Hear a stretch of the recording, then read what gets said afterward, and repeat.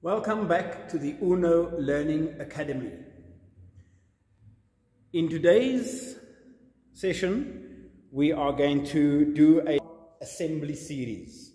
In this episode, we look at our KS 8700. So guys, the three components included here is our table and stand, flat packed. In this instance, we have a clutch motor and our headers inside the box. So you're going to need some tools. I brought my toolkit along, and there we go. We don't need everything in the box, so I'll sort out what we need and let's get our machine assembled. So guys, you need something to work on. I've already built one stand. I'm going to put our table that we're going to build now on top. Let's open up our box. Guys, here we have the pieces. So guys, these come in two pieces. Put the longer edge and the longer edge, let them be on the same side of, let's say, your left leg. Guys, look here. There's our two bolts. They're all M8s. Put your back plate over there. Turn your bolts through and secure it in that way. There's one over there, and then there is one over here. And I just normally let it lay at the lowest position, and that will give us a fair height. This can obviously be adjusted according to your needs and your height. So I've got some of our tools here. I'm going to bring our full set of tools out. I've got a ratchet here with a 14 on it, and just tighten that up, guys, right? And then we've got that tight, we've got that at that height. You can just leave it like that. And then we are going to put our second one together. Put our second one together. Same, long side together. Put our backing plate behind there, right? There's a right way and a wrong way. Put our backing plate there. Take another one of our bolts and tighten it up.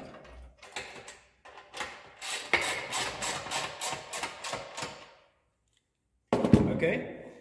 So there we've got our two, our left and our right. I am just going to put this across my table like that for now. I'm going to bring in my back brace. I have my Kingstar label right side down, because this will be the bottom of my frame once I'm done. And bolt inside. There's 1, 2, 3, 4. Bolt inside, and there is a threaded nut on the inside here. So there's a threaded nut inside there. Those will just turn into here.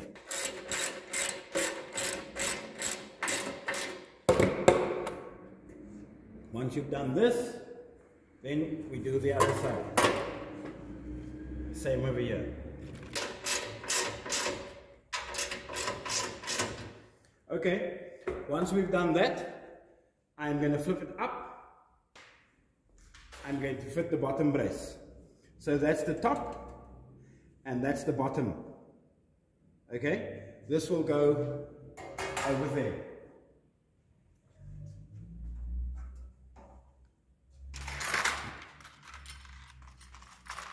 Here we have a plate.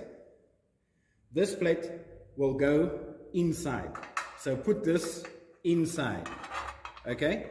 Slide it like that, underneath, and get the holes lined up.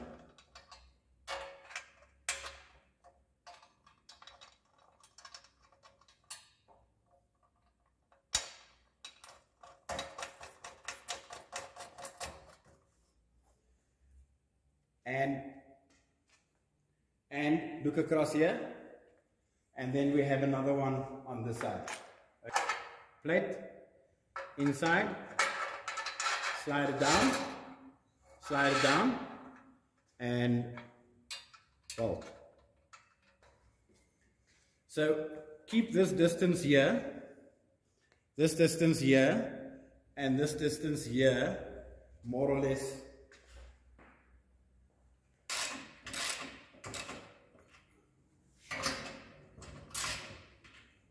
So have a look at our stand. We've got our stand assembled together. And then now I'm going to position the stand. I'm going to position the stand where I think more or less it needs to be on the table. So guys, I like to say, let's make this our standard. The distance on this side and the distance on that side of the table, more or less the same. Okay? And the same with the distance on that side. Anchor, anchor, anchor. Once you've got this bolt in, I like to put that one in first. That's in the corner next to our cotton stand. Then we can gauge this as the correct distance, and that distance we use with that distance.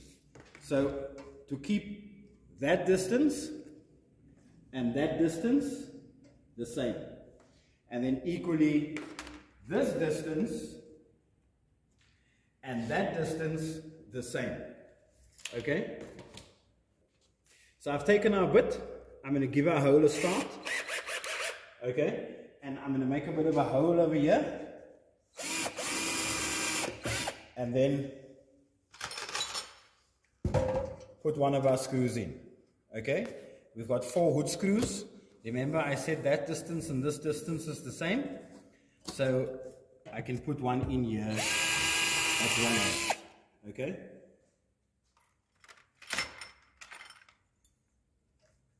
So I like to work in the angle of 1, 2, 3.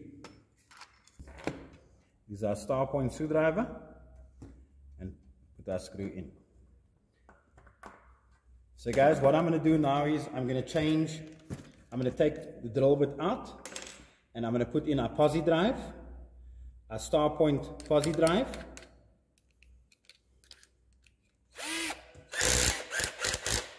And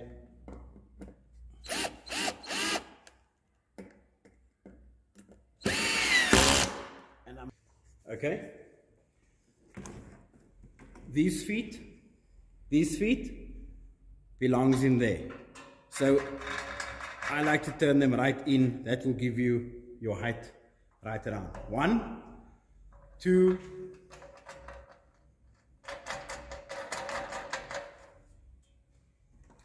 3, and 4.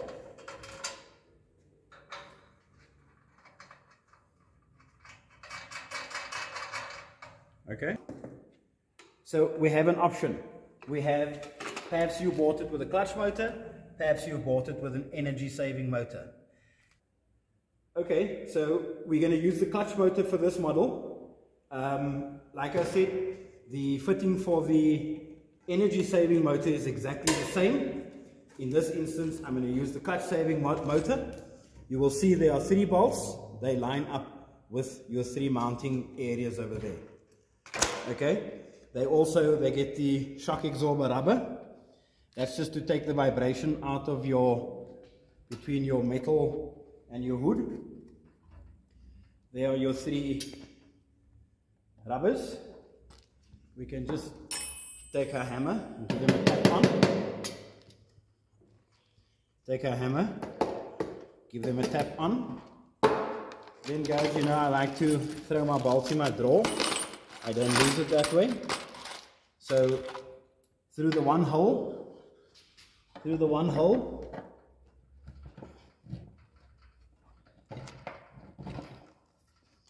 big flat washer, little spring washer, and our nut. If you look over here, we want that pulley to be in the middle over there. Okay, sometimes it's nice if you just take a chain. You want to be high precision. Drop your chain down there, and remember it's in the middle when the motor's engaged. In the middle when the motor's engaged. Okay, make sure it's kind of straight down over there. Take our 14 spanner and tighten up the bolts. Guys, I don't like to over tighten over here. It's a rubber shock absorber. Tighten all 3. You don't want to put too much pressure on there. It's unnecessary. Okay? That's secured. Okay, the next thing we want to do is fit our pedal. So we've got two lugs over here. We've got two lugs like that, and they will fit onto our bottom plate over here. Okay? So guys, what's important here? What's important is the middle of our pedal wants to be under the needle. We know the needle is going to be here. Okay?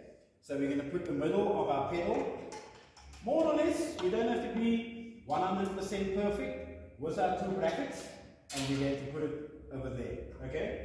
So our bolt in, it's got the washer and the spring washer on it, and tighten up. Okay? And then put our pedal against there. I've left it just hand tight, and I'm going to put the next one in. So as you will see, there's one person doing this job. There's one person doing this job. We don't need two people. It's great to this. If you get some help, help is always nice. Many hands make light work. And if your bolt is spinning on the other side, use the second spanner, and we just hold it like that. We just hold it like that, and we tighten it up.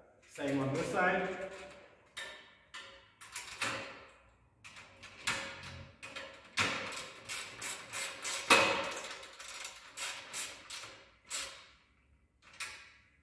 So what's important here is this needs to be free, okay? Don't get it stuck between the two lugs. It needs to be free, okay? Okay, so now what we want to do, we want to fit our saddle, okay? This is our pitman rod. Guys, we don't want the skew. We don't want the skew. We want it as perpendicular as possible. Let's take that off. Put this one here first.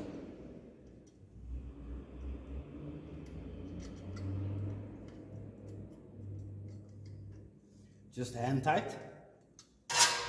Then I can see that more or less I want that straight over here. Okay? We provided with a couple of bolts again. Put the lug on. I'm going to use those two holes, and I can adjust this slightly to make it straight. Okay?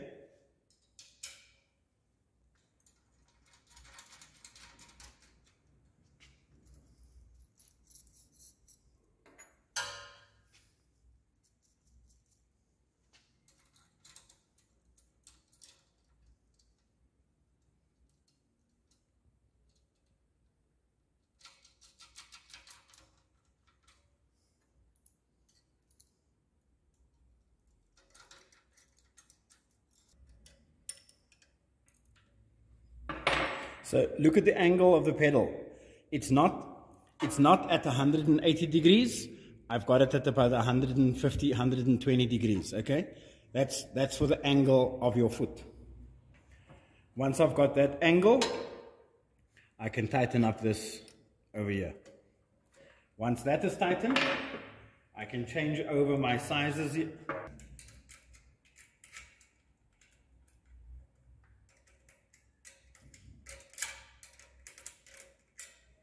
So guys, tighten these over here. Now that I've got that nice and perpendicular, I got my angle correct, I'm going to tighten these nuts up here on my saddle rod. I'm going to give that all a nip. That's all tight. I'm going to tighten that one as well as I'm going to secure that one. I'm going to give that a nip. I've locked everything into place. I'm going to make sure I have secured these over here. Those are secure. Okay, and we've got our pitman rod on. Don't forget that angle we want over there. A saddle rod or our pitman. Ready? Now we're going to fit our draw. Let's throw the last of our screws out. And our draw, we have a groove here. These are our two runners that draws in. The groove there. Turn the draw upside down. I like that space and that space more or less the same. Place that to the front of the draw. Put it in there to the front. We have our little screws.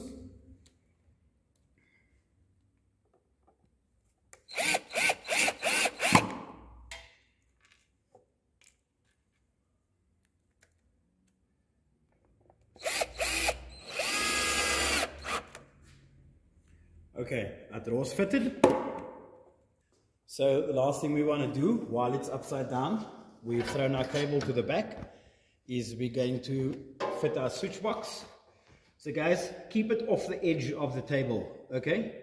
We don't want anything hanging over the edge. Nothing hangs over the edge of the table.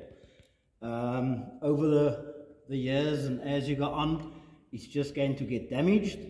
So keep it hanging off the edge. So we keep the distance straight, and we put the other screw in as well as. Okay, so we got that straight, we kept it off the edge of the table. We've got our cables, we're just going to knock them down into place.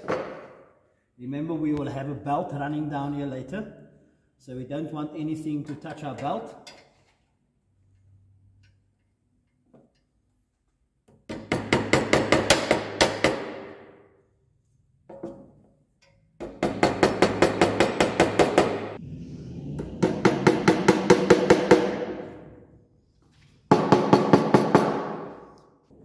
Okay guys, so what's important here, you will see I've got nothing hanging over the edges, nothing hanging anywhere around the table. This is the perimeter of my machine. Nothing hangs over the side except the wire. Nothing, the switch is behind, the stand is behind.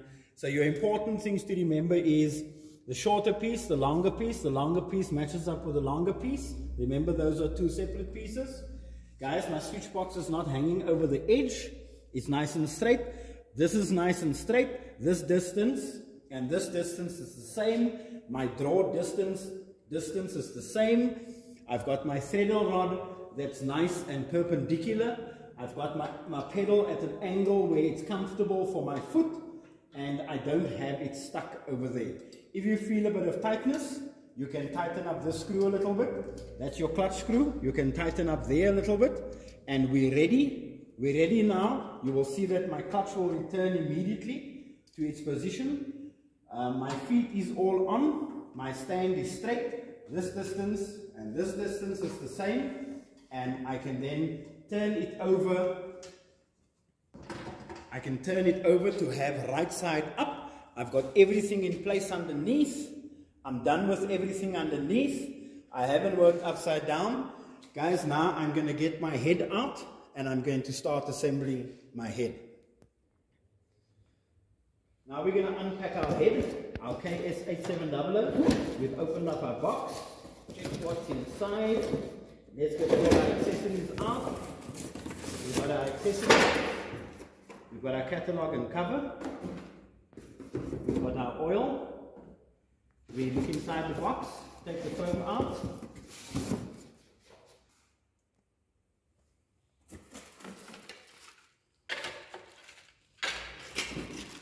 Belt cover, cotton stand, belt, knee lifter, bobbin winder, mounting rubbers and pins, hinge pins, hand wheel, and oil sump, and part of our accessories.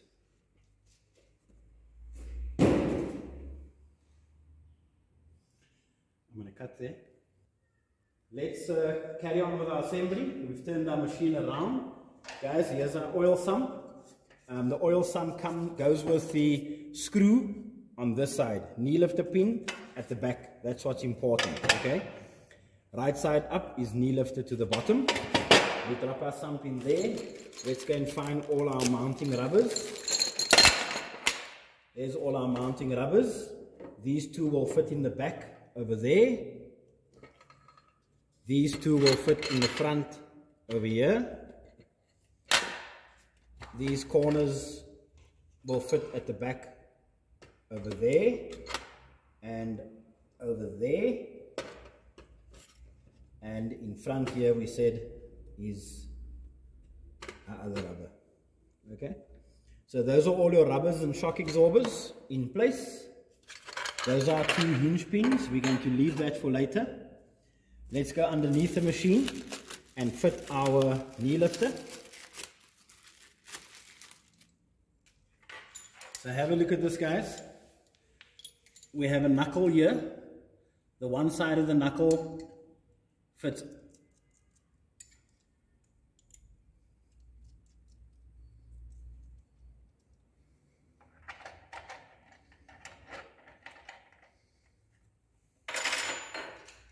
that portion out. Look at that angle and look at this angle, okay?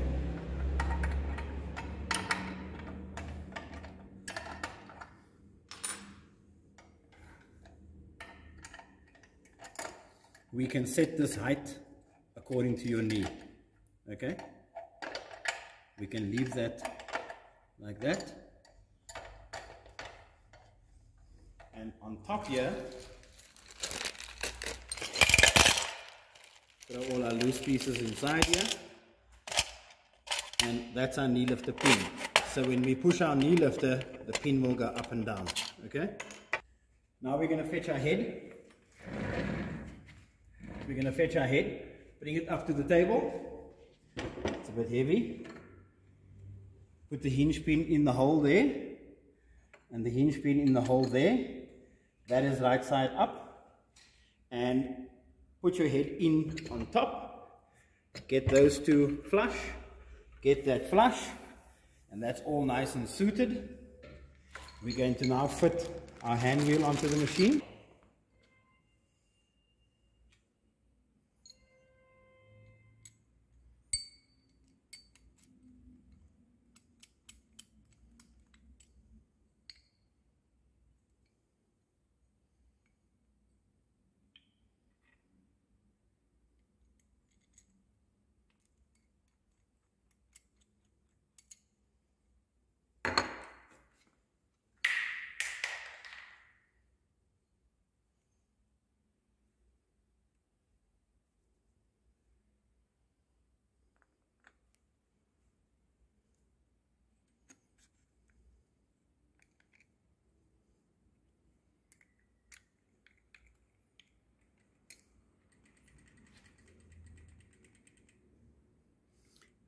Then we're going to tighten the screw. Remember guys, you saw there, it's on the flat. It's on the flat. One screw will be off the flat, one screw will be on the flat, and that's our screw for our front. That's going to hold our hand wheel onto the shaft, and it's also going to help avoid any leaks out of the machine. So I've used my little screwdriver for those purposes. I'm going to make sure we are locked up. Hold the hand wheel. Make sure we are locked up. And make sure we are locked up. So we have our hand wheel on. We can now fit our belt. We normally use a size 41 inch. And this will go from the hand wheel down through the belt slot, over the pulley. Guys, you can loosen the adjusting bolts here as you need. You can loosen them a bit. You can then move the motor up and down. You can put it into place. So the law says 1 inch of movement over here, okay? And lock these up again. Don't forget to lock them. Then the next thing we want to do is we're going to fit our bobbin winder. So when we fit our bobbin winder, the most important thing is the distance between the little pulley and the belt, so that when you engage this, it will start driving. So keep that distance at about 5-6 millimeters. Okay, line up this distance straight over here, so that your bobbin winder is straight, meaning it's running straight on the wheel. Make sure your bobbin winder wheel is not on the side, not miss anywhere, in the middle there, in the middle, okay?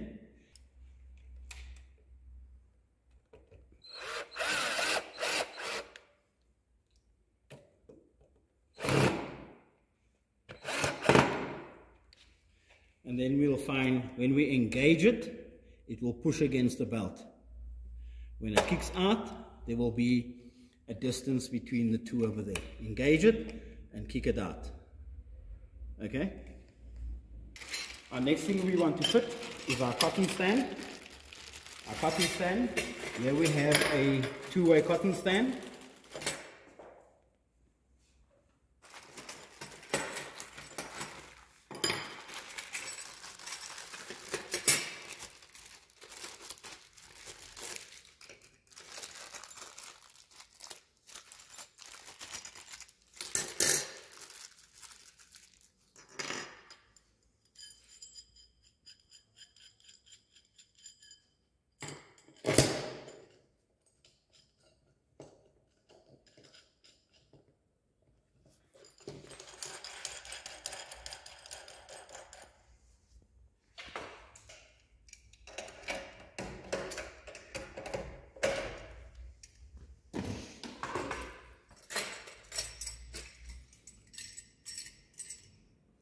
We have two ways. Where the eyelets is on the top. Where there's no eyelets is at the bottom.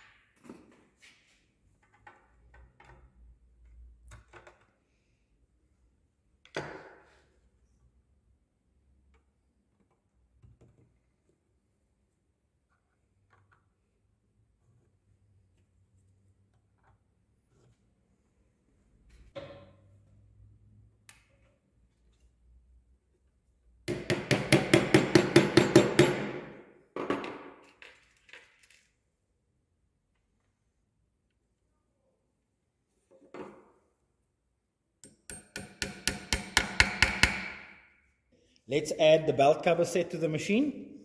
Here's the, let's move to the belt cover. So this cover will go at the back here. There's three covers that you want to install now. This cover will go at the back. Nothing here now needs to touch the belt, please. So don't touch the belt in any way. Keep away just to the back over there.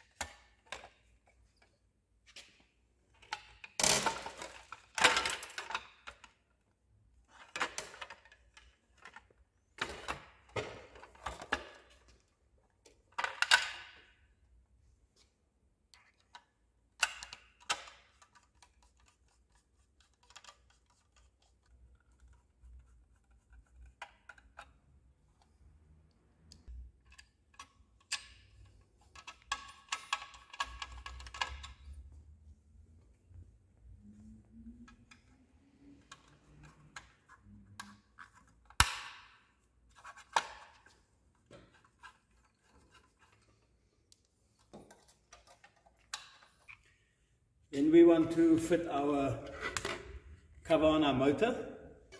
So again here, when you fit it on, just keep the belt itself open so that it can drive.